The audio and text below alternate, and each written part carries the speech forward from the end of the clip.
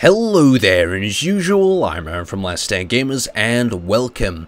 So today, we're inside this security room, and we're going to be talking about a basic security system that you can use using solar panels and lights to protect your base. Well, it works as an early warning system. So on this board behind us, we have an outline of the base.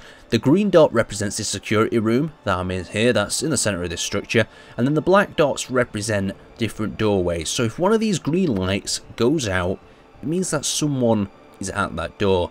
So how exactly does that work? Well, we're going to take a quick trip outside here, and we'll enter to one of the doors. So we've got this door here. We have a solar panel on this doorway here, and as soon as someone passes over this solar panel, the light basically goes out inside the control room. So it basically means that whatever entrance someone's coming through, you're going to have a reliable result on the light. So let's see if we can get back to the cockpit inside before it goes out. And there we go.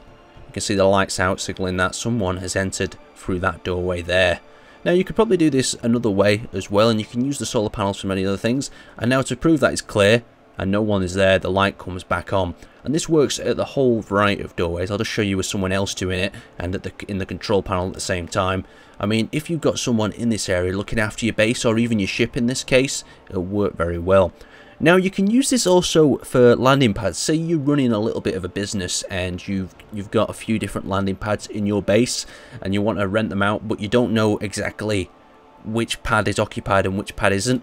You could set up this same system. The ship lands on top of the landing pad, and what happens then is the light will go out, and when it lights on, it means you have an empty space. So you could start to say, right, I've got a space at this parking spot, you want to pay a bit of rent, and you can park there in my hangar. So it could work pretty well, and there's loads of other options as well. It was only recently I caught a door that worked with this system.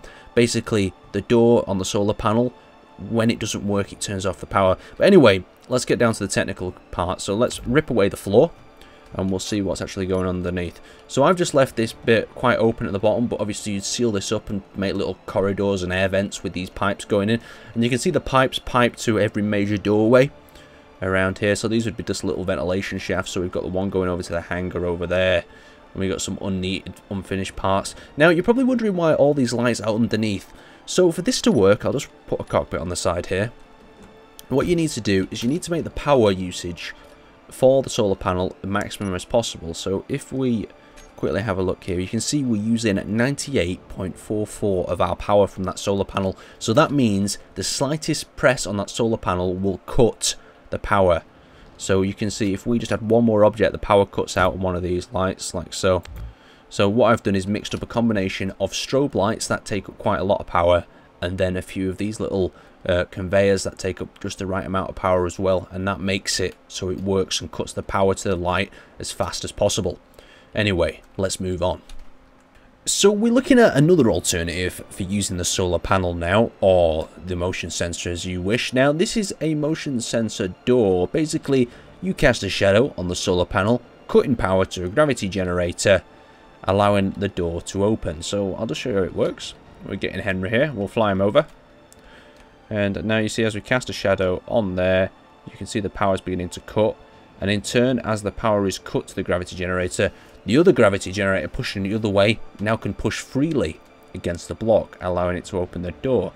So you can see as it's opening, it's very nice. The only problem with this sort of thing is it can be a little bit bouncy if you're not careful. So we fly straight through into our station or whatever. And now as we through to the other side, the power will kick back in from the gravity generator, and it should seal the door back closed once again. So there we go, the door's closing behind us. Very nicely done indeed. Works very smoothly. Just look at that, you can see it closing. Got a cockpit there. There's other ways as well. You can basically lock this sort of design in place with all the landing gears as well. That's what I really like about it. But let's talk about how it works. So to show how it works, we need to probably just reset up and get back into position.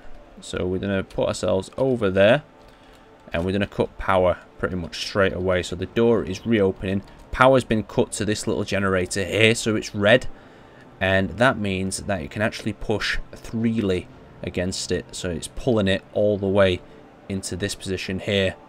So as that pushes, that's all good. Now let's move our ship off this just to demo, and then what happens next.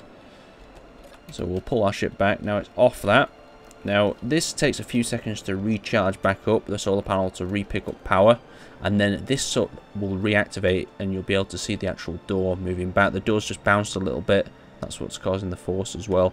So now it's actually under power and the door should be sliding back into position.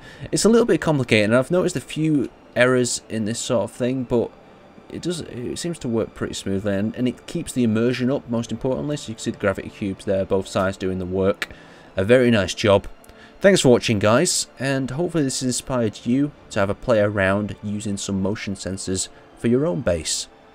Thanks for watching, and I'll see you next time.